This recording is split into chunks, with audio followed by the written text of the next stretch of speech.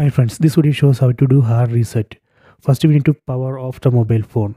If your phone has lock, then you have to drain the battery, so that way you have to power off the mobile phone. Then we have to press and hold power button and volume down button.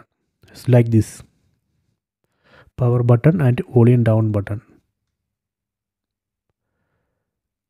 Then release power button. Then please wait. See, now we can see the screen. Now we can release volume down button. Here again we have to press power button and volume up button. So this time we have to press volume up button. Then release volume up button. So now we are seeing recovery screen. In this screen, using volume down button, we have to select wipe data or factory reset. Then select it.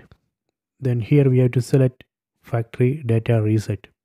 So this will reset the phone. After reset, phone will reboot. Then we have to complete the setup. So this way we can do hard reset. I hope you have enjoyed this video. Please subscribe my channel. Please like and share the video. If you have any doubt, please comment.